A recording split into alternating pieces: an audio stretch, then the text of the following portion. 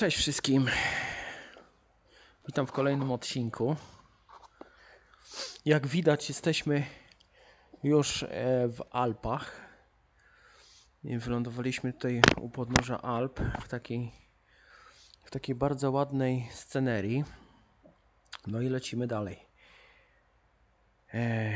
Zróbmy sobie obchód. Sprawdzamy, czy wszystko pościągane. I tak dalej, i tak dalej. Ciśnienie w oponkach, śmigło. Rurka pitota odkryta.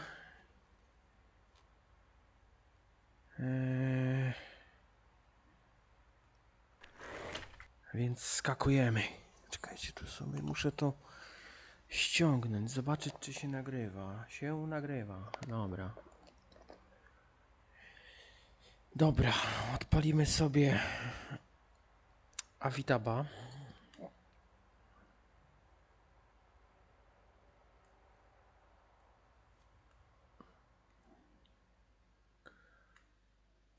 I checklistę.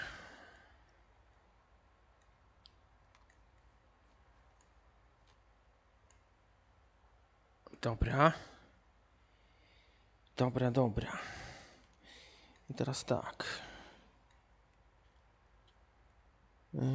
Inspekcja zrobiona, to zrobione.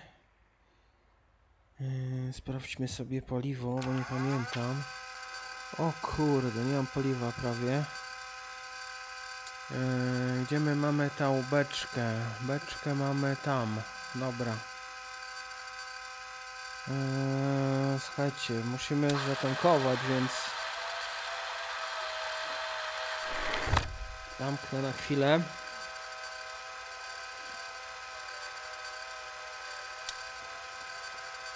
Sprawdzamy, czy nikt się nie kręci. W realu oczywiście.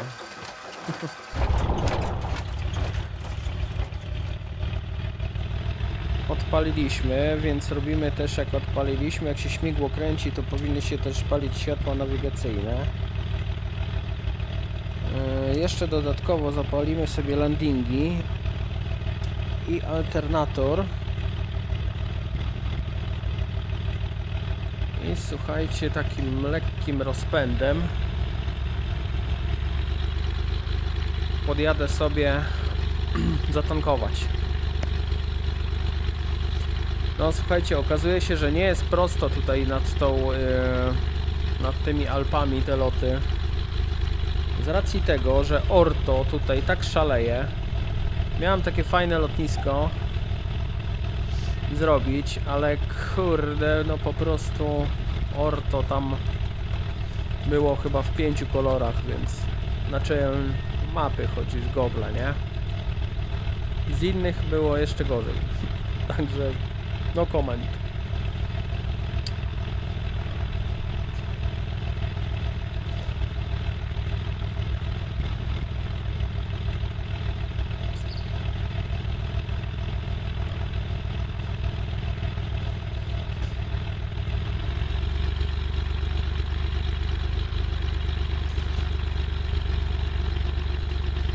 Dobra.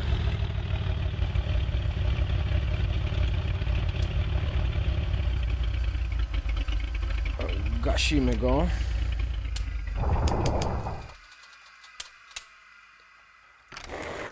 Gasimy go i go musimy teraz zatankować, słuchajcie. Czekajcie, żeby to było jakoś tak fajnie widoczne dla was. Gdzie to było? Plugins. Weight and balance. Dobra. Załóżmy, że dzisiaj mamy kogoś na pokładzie. I ten ktoś to jakaś kobieta, która waży sobie, załóżmy, 6 dyszek. Nie za ciężka, żeby była. No dobra. Tu jeszcze kogoś walniemy na pasażera. Załóżmy jakiegoś dzieciaka. 45. Ponieważ...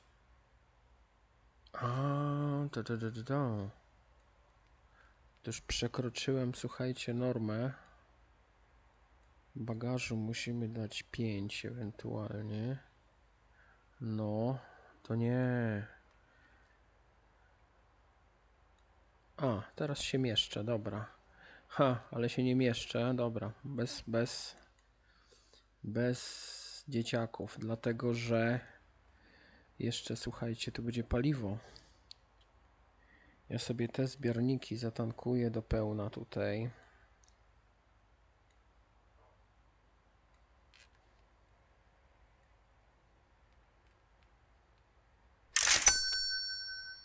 No i jest tak na styk. Dobra.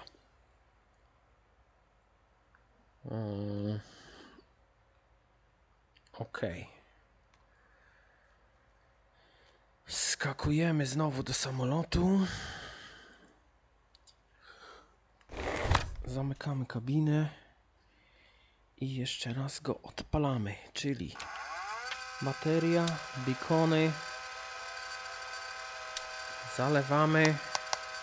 Patrzymy, silnik zalany, rozglądamy się, czy nikt tutaj się nie kręci przy śmigle.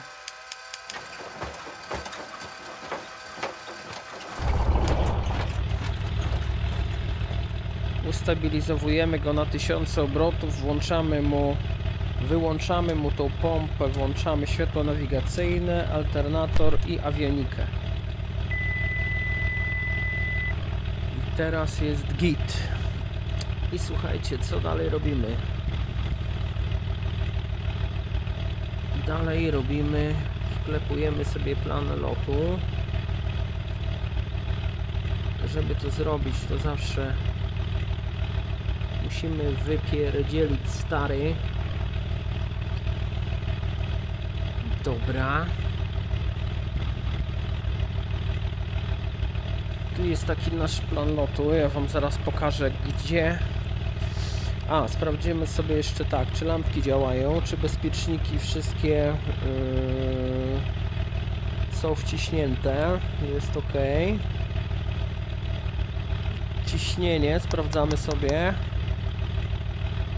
Temperatura oleju, jak widać, rośnie. Temperatura cylindrów tak samo. Ładowanie jest, paliwo jest. Jesteśmy teraz na tym zbiorniku. Jest ok. Dobra, teraz wam pokażę.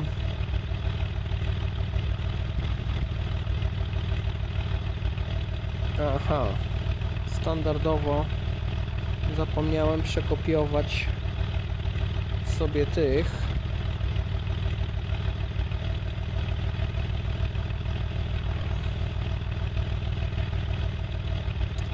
Więc musicie chwilę zaczekać.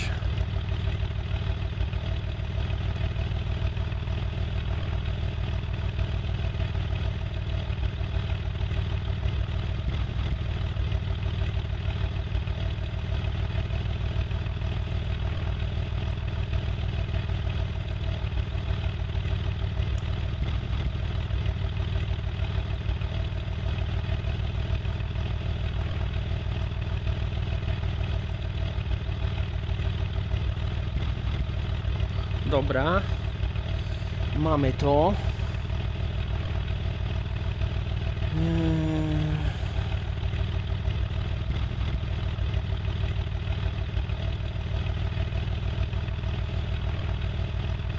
Dobra, już wam pokazuję, jak będzie wyglądał lot. Pierwsza rzecz to musimy polecieć sobie na punkt Eko. Jesteśmy tutaj. I teraz w zależności jaki pas tutaj będziemy mieli do startu, to polecimy sobie albo tędy i tu, albo tędy i tu. To zaraz ustalimy. Pokażę wam tutaj mapkę pierwszą.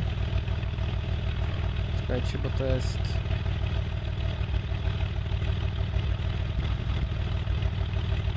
O, dokładnie.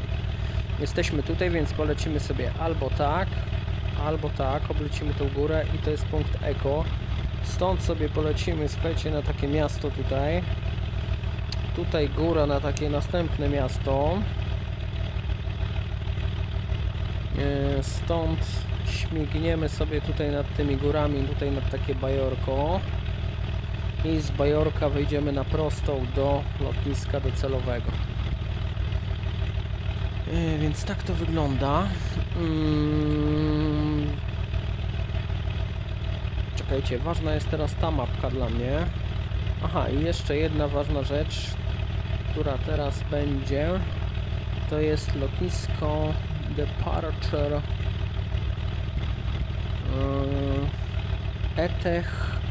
Echo Tango Hotel Alpha. Trzeba wpisać w metarze Hotel Alpha. I tu mamy tak, ciśnienie mamy 10-13 hektopaskali. Tam też można sobie w sumie zrobić na drugim. Wiatr 270, czyli praktycznie startujemy, słuchajcie, z pasa 22 generalnie. 22. Silnik się zagrzał, a my spróbujemy się skierować na pas. Włączymy sobie teraz już światła nawigacyjne. Zwolnimy hamulec i śmigamy. Tu, żebym nie zaczepił. 22 mamy po prawo, jak widać. Pas. Ale najpierw zatrzymamy się. I co? I zrobimy sobie próbę silnika. Hamulec jest włączony.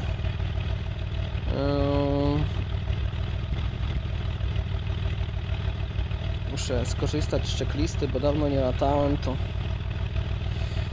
to zawsze trzeba to zrobić. Mamy tak. Fuel check. Selektor jest. Mikstura full reach. Tutaj mają być na zielonym, więc są 2100 obrotów.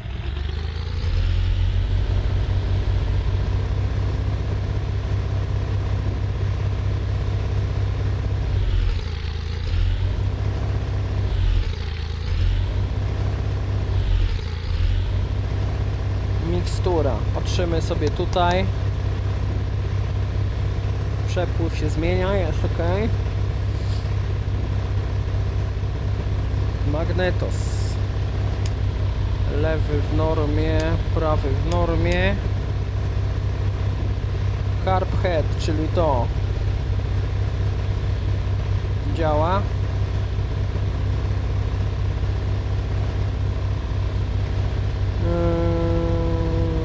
Tu jest na zielonym. Wakum 1100 obrotów. Łączymy się z wieżą, prosimy o start. Kontroler nam oczywiście zezwala. Mówi, żebyśmy zajęli pas. Włączamy sobie, już możemy sobie włączyć transponder. Na pasie będziemy sobie mogli włączyć też już stroby, co ja już uczynię. Możemy sobie też już klapy przygotować na 15. Sprawdzamy, czy nikt nie podchodzi do lądowania i tak dalej.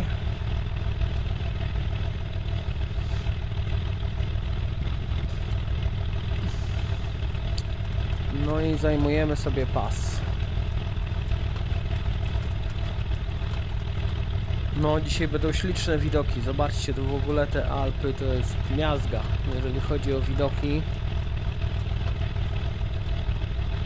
1100 obrotów do kołowania. Powoli sobie zajmujemy pas. Sprawdzamy, czy działa usterzenie, czy nie ma żadnych oporów w międzyczasie. Klapy, czy nam się opuściły? Opuściły nam się. Jest 15, są klapy. No i powoli zajmujemy sobie pas. Pasy zapięte, kabina zapięta. Sprawdzamy sobie jeszcze tutaj, czy nam się tutaj te kompasy zgadzają. One się tu raczej w tym samolocie nie rozjeżdżają, ale sprawdzić zawsze nie zaszkodzi.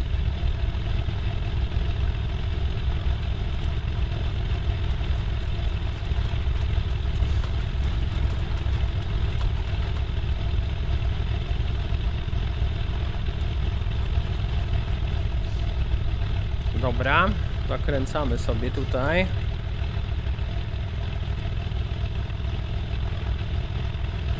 Zakręcamy. Ej, czekajcie, ja coś tu spierdzieliłem. Ale spierdzieliłem. Powinienem być na pasie 2.2. Ale jak widać po rękawie, wiatr jest taki, że mogę i z tego w sumie ciachnąć. Bo jest tak pół na pół. Jeszcze sobie raz tutaj zrobimy sobie szybką checklistę. Mikstura jest tą. Pompę trzeba jeszcze włączyć oczywiście. Magnetos jest na BOW. Klapy między 10 a 20. Pitotka według uznania, elewator, trim, neutral, wszystko się zgadza.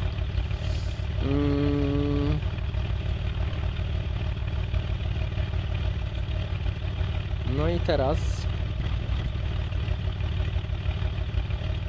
słuchajcie, pas, lecimy tutaj, więc będziemy skręcać w prawo, omijając tą mieścinkę za tą górę i tam sobie polecimy na punkt Eko. Widać tutaj, że on się właśnie tam znajduje. O, można sobie w ten sposób pomóc. No i co? Zaczynamy show. Aha, polecimy sobie na 8000 dzisiaj w ogóle. Więc już sobie te 8000 ustawię.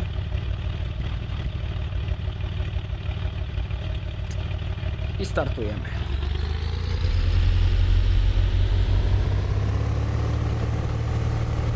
Full power. Prędkościomierz obserwujemy. Rośnie. Trochę wolno, ale rośnie. Cholera, pas się kończy. 70, damy radę, dobra. 80 jest. Wow. Ciągniemy w górę.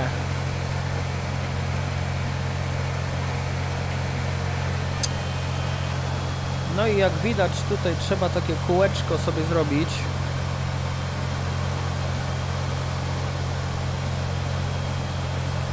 Znoszenie jakieś 500-600 standardowo. Klapy już możemy zmniejszyć.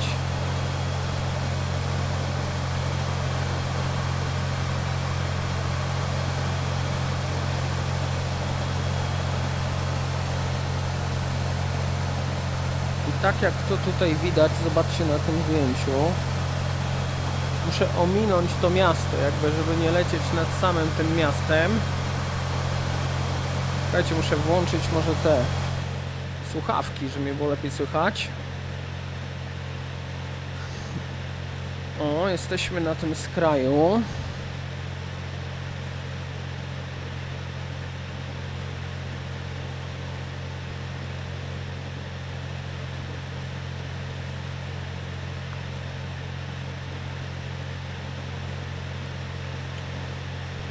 No i lecimy na punkt Eko. Omijamy sobie tutaj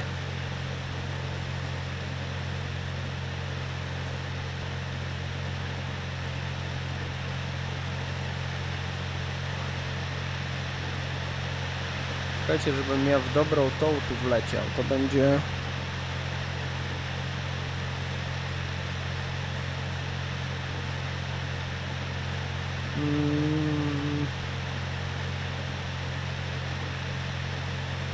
aha, tu jest lotnisko, dobra.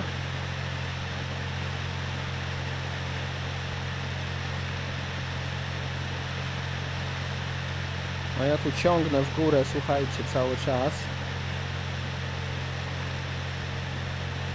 I tutaj będzie punkt Eko.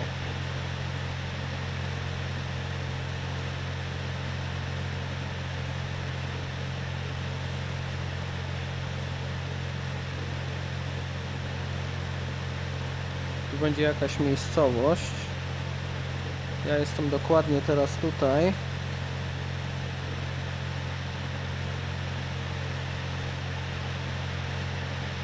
I muszę sobie to wziąć, tą mapę przed ten. Trochę sobie wytrymuję sprzęta. O, tu jest to jeziorko i tu jesteśmy za chwilkę nad punktem Eko. Muszę tu lecieć bardziej z ręki.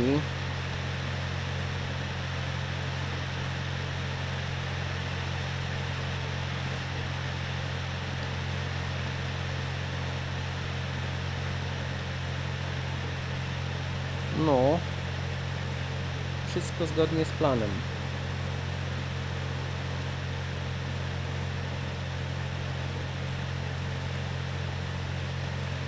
Wznoszenie 120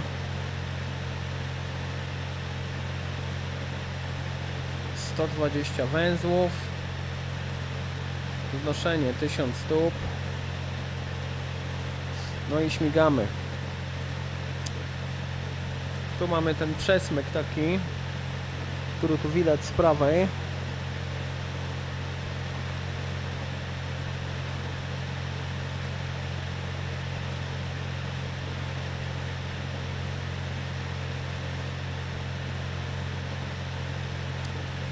Tu już możemy sobie ten harp head trochę zmniejszyć. O. Możemy sobie też propel lekko zmniejszyć i mieszaneczkę lekko zubożyć. No i lecimy.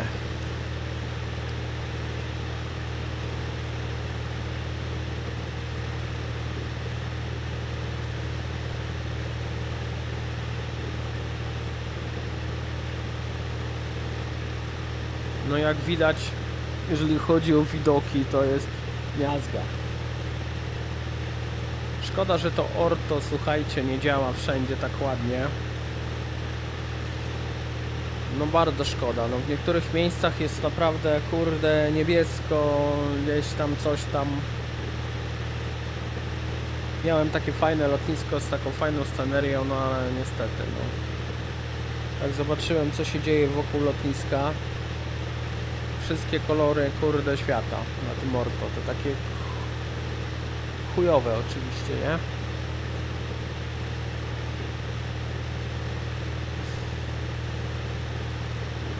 No dobra, ja jestem, słuchajcie, już na 7000. Mam być na 8.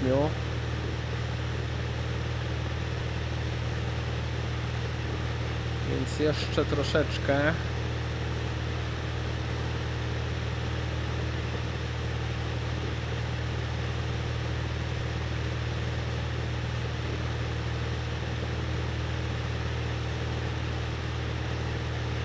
Jeszcze troszeczkę, jeszcze momencik. A, checklista, słuchajcie. Kurde. Pompa włączona, przełączam się na tamte zbiorniki, wyłączam światła i wyłączam te. Stroby są włączone, podwozie schowane, klapy schowane, wszystko gra. Dobra, checklist complete.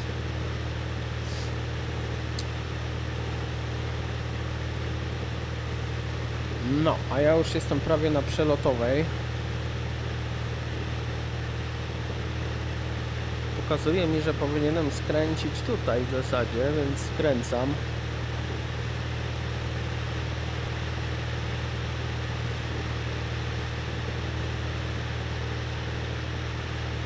Ale piękne góry.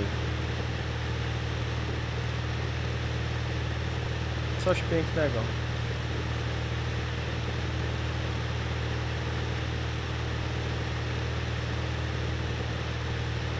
No i zobaczcie, że udało mi się też trafić z pogodą.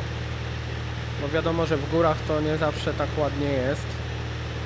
Pogoda jest bardzo często nieprzewidywalna.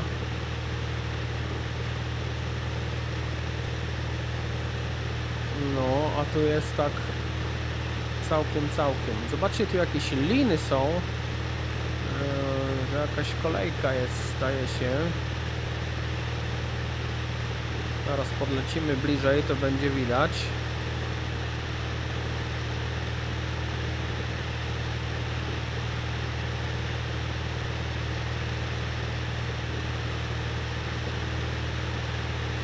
No teraz można polecieć i policzyć jaszczurki na zboczu. No zobaczcie, tu jest taki... Ja spróbuję tam dolecieć w górę.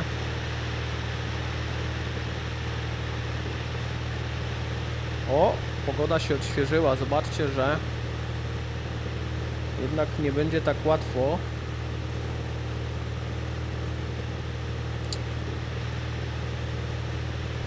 Tu mamy kolejki górskie.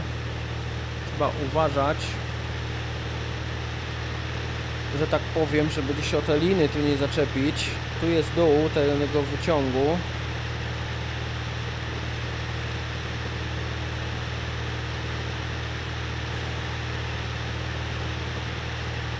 No zobaczcie na te widoki. Ja pierdzio.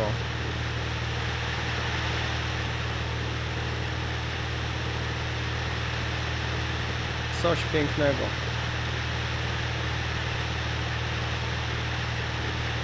Chyba będzie cały lot walny z ręki. Bo fajnie się tu lata naprawdę.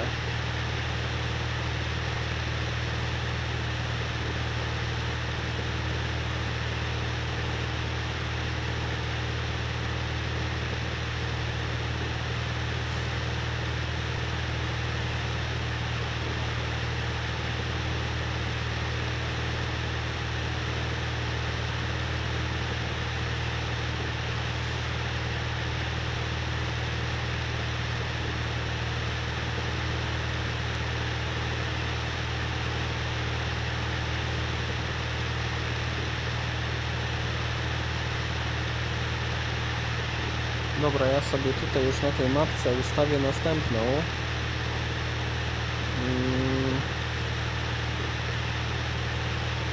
Bo dolatujemy tutaj, za chwilkę będziemy skręcać w prawo.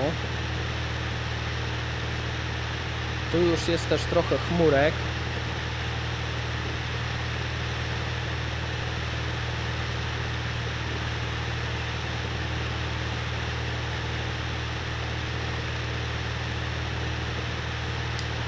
No ale zobaczcie, też tu widać taką tą linię.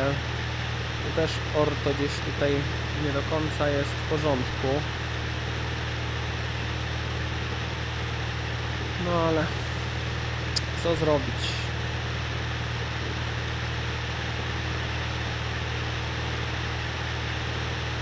Zobaczcie, tu jest jakaś... wydaje mi się, że to jest jakaś skocznia. Tak to wygląda przynajmniej. No, jestem nad chmurami. Kurde, właśnie o to mi chodziło. Zobaczcie, że to jest jeden z najładniejszych lotów widokowych, jakie chyba zrobiłem w tych odcinkach. No bo te nasze góry to się nie równają w porównaniu z tym, co widać tutaj. Jest po prostu pięknie. Tutaj sprawdzamy na mapkę, tam jest to jeziorko i tu mamy te dwa przed sobą, wszystko się zgadza.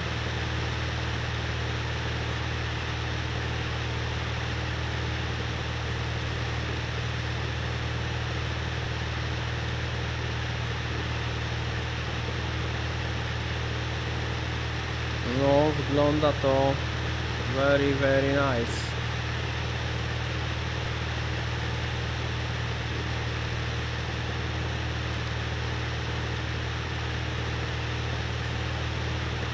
No słuchajcie, no w tym locie najwięcej zajęło mi szukanie, autentycznie szukanie miejsc, gdzie nie jest zwalone orto.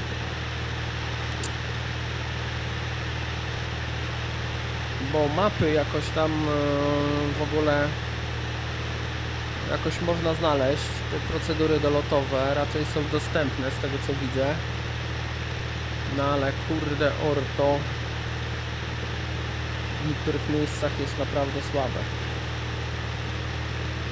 No słuchajcie, tu są, widoczność jest taka sobie, jak widać chmurki chmurki są tutaj zaraz nad linią tutaj tych gór. Więc trzeba uważać, żeby tutaj nie stracić, broń Boże, jakiejś orientacji.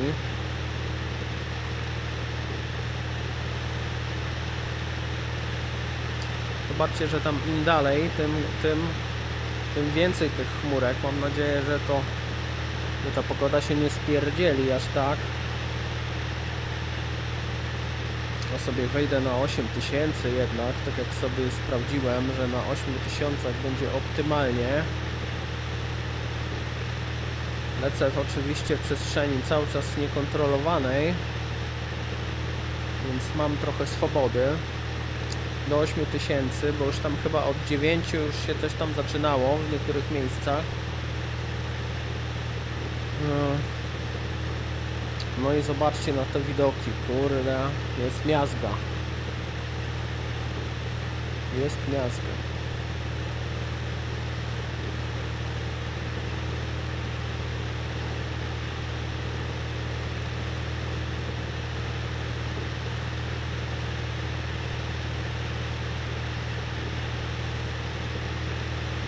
Coś pięknego.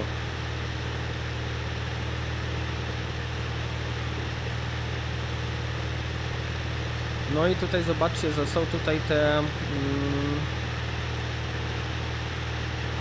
tutaj chmurki są bardzo nisko. Robi się to, nawet bym powiedział, trochę niebezpiecznie z tego powodu.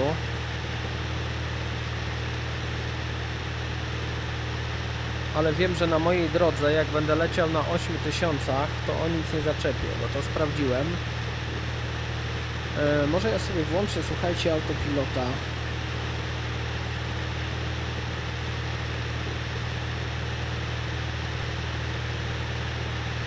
Ustawimy sobie te 8000. No i lecimy.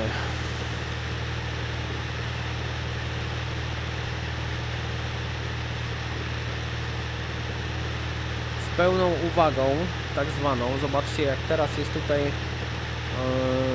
że tak powiem, te chmury zakrywają w ogóle te wierzchołki. Ale jest jeszcze tak w miarę, że wszystko widać. Gdybym leciał niżej, no to wiadomo, że mogłoby być gorzej.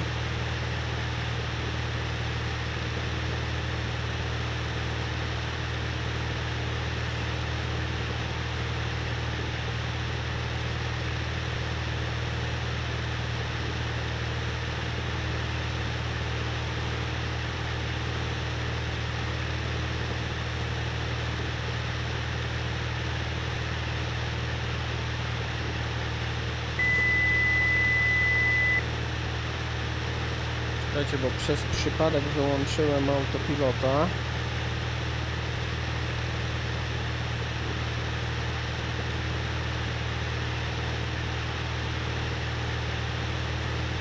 Utrzymywanie wysokości. No i tu już się widać, że trochę się tu wszystko polepsza. Trochę mi tu klatki spadły. Nie wiem czemu. No może dlatego, że tu jest naprawdę dużo danych. Wiele warstw chmur i wiatrów, więc procesor ma co robić.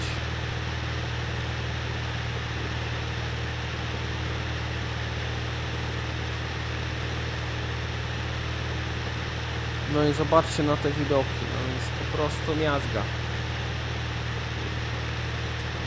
Jeżeli chodzi o lotnisko docelowe, to jest to bardzo małe lotnisko z pasem trawiastym, położone w takim fajnym miejscu wokół góry. No i błąd oczywiście też z orto. Będzie taka płaska ściana jedna. Próbowałem tam i dane wysokościowe zmieniać i tak dalej. Nie udało mi się tego naprawić. Więc być może ten klif rzeczywiście jest tam taki ostry, chociaż wydaje mi się, że to jest bardziej błąd, kurde, tego. Jak tak się szuka tego orto cały czas i to się planuje to wszystko, to słuchajcie, mam ochotę naprawdę, kurde, przesiąść się na ten Microsoft Flight Simulator 2020, bo to jest po prostu czasami tak wkurzające. że nie wiem. No ale jak wszystko działa, to jest pięknie.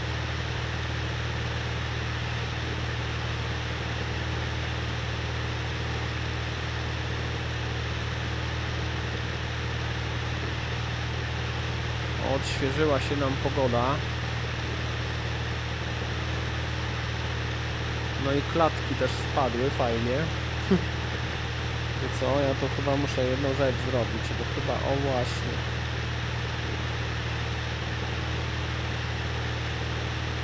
O, zapomniałem tego przestawić. I jest ok. To jest efekt prawie niezauważalny, a klatki wracają do normy.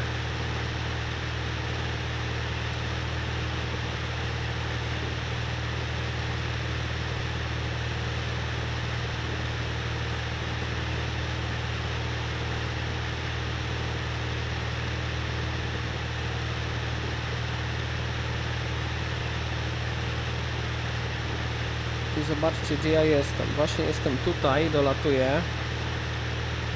To jest to miejsce i za chwilkę będę skręcał w prawo.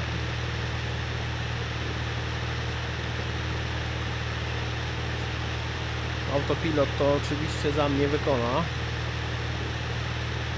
No zobaczcie na tą górę, no ślicznie to wygląda. Naprawdę wow.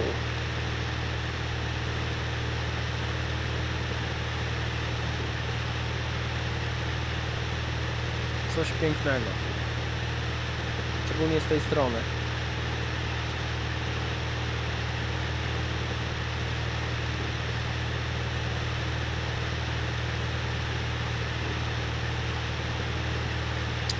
No i za chwilkę będę, słuchajcie, wlatywał tutaj w to takie koryto tutaj.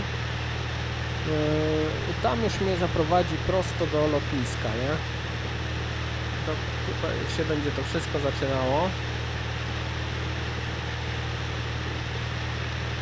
Tam sobie zmniejszymy wysokość.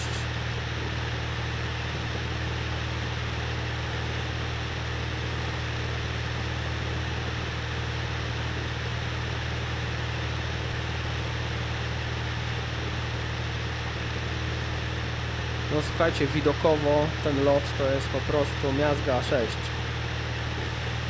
Jest przepiękny.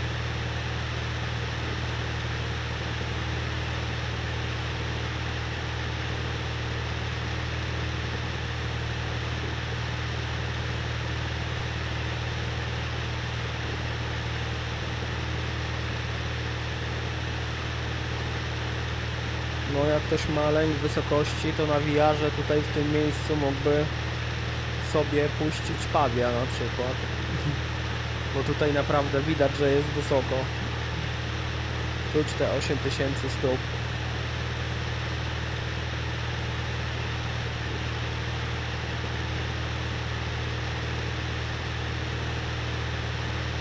No i ślicznie to widać. Zaraz sobie zobaczymy, ile my mamy do lotniska. 5 minut. Więc trzeba się powoli szykować do lądowania. Teraz tak. Musimy ustalić najpierw pogodę na lotnisku docelowym. To jest to.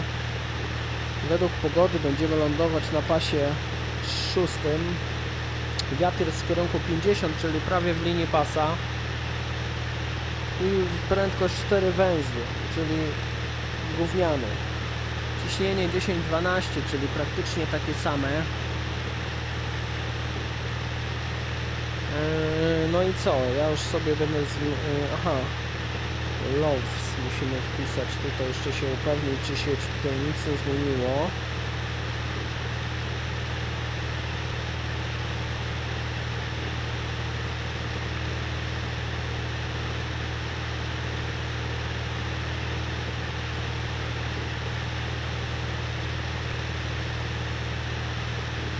Dziesięć 12, wiatr w kierunku 10, 0,4, ale to i tak robi nam, że pas będzie 6 do lądowania, czyli w osi pasa praktycznie, znaczy tak jak teraz lecimy. Jeszcze sobie muszę tu znaleźć szybko jedną rzecz, a mianowicie tą mapkę. Krąg obowiązuje tutaj, zobaczcie, południowy i wysokość 3500 powinniśmy mieć. Tak ustawimy.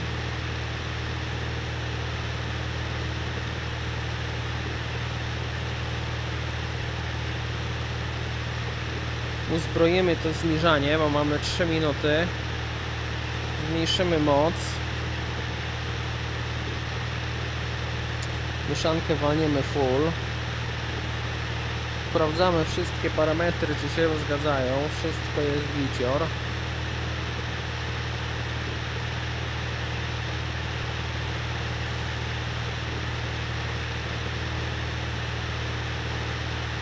Jeszcze sobie nawet niżej zejdziemy. Moc sobie zmniejszymy. No i wypatrujemy lotniska. Krąg jest południowy, czyli w prawo. I pas do lądowania 0,6.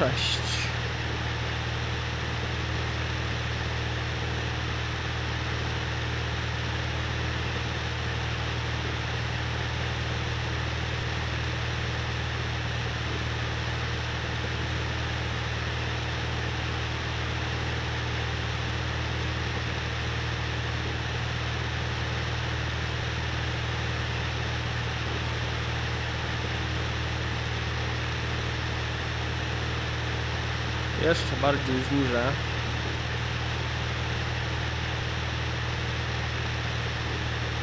Trochę za późno to zniżanie zacząłem, szczerze mówiąc. No ale damy radę.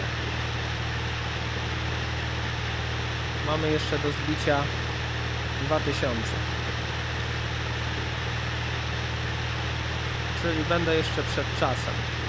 Ważne, żeby tutaj tą prędkość, żeby nam potem spadła tak do klap. Na razie jeszcze nic nie widać tego lotniska, szczerze mówiąc. Na pewno tam jest pas trawiasty, więc będzie to widać. Dobra, zwiększymy sobie też. Przedstawił mi się transponder, już mamy 7000. Jest lotnisko, widzę go.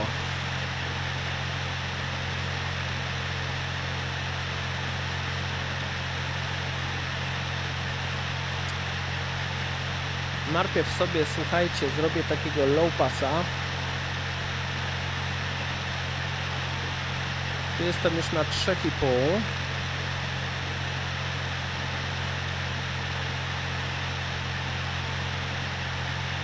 Prędkość nam już spada i jestem dokładnie, słuchajcie, nad lotniskiem. Wyłączę sobie już autopilota. Włączę sobie pompę światła. I pod nami jest dokładnie to lotnisko.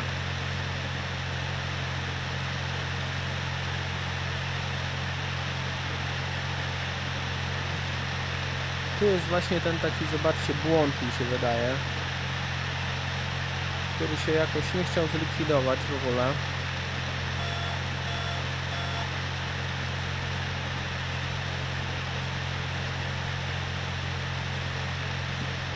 No dobra.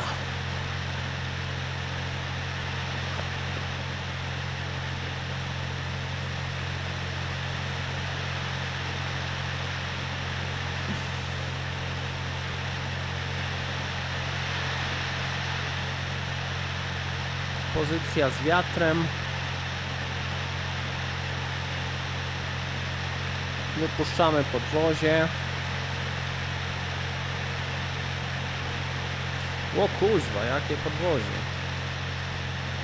Ja pierdziu. Nie zauważyłem, że mi prędkość jeszcze mam taką dużą. Mam nadzieję, że się nie zacięło. Słuchajcie, najpierw walnę sobie klapy, żeby mnie tu mocno zwolniło. I teraz dopiero. Kurde, mam nadzieję, że się wysunie.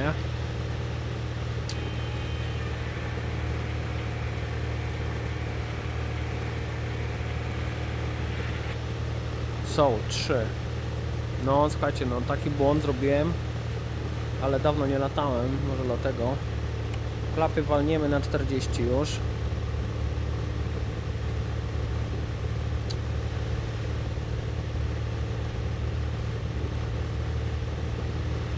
No i jesteśmy prawie w osi pasa.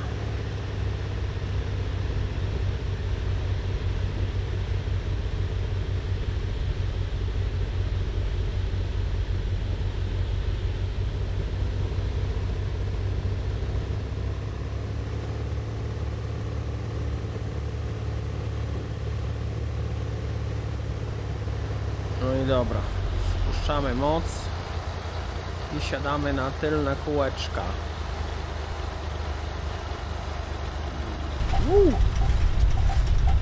Trochę nas poniosło, ale spoko.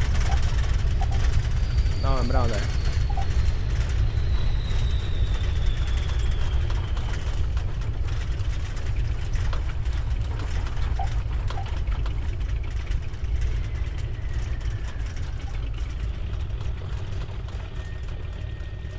Dało radę. No zobaczcie, no tu jest ten błąd taki wysokościowy. Co zrobić? Dobra, mogę już schować klapy.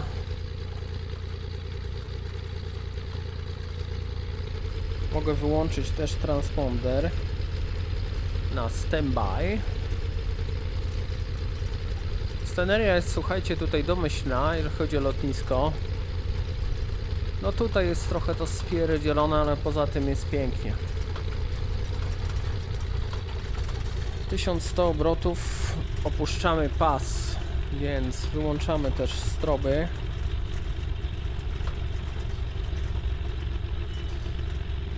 Wyłączamy też pompę. Światła zostawiamy.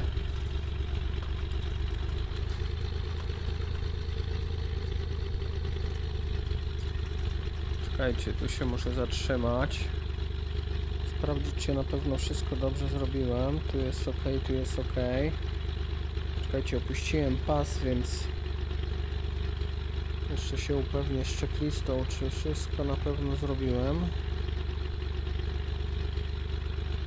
Transponder to tak, to tak, to tak, to tak, to tak. Dobra. Voila. No i co? Idę teraz pod hangar.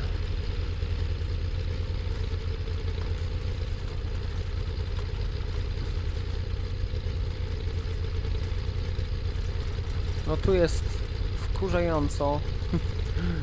No ale generalnie lot uważam za bardzo udany. Ustawię się gdzieś tutaj, bo jak sami widzieliście, widoki były naprawdę przednie. No dobra, wyłączamy sobie światła. 1000 obrotów. Przy 1000 obrotów wyłączamy sobie awionikę. Wyłączamy sobie też już ładowanie i dusimy silnik.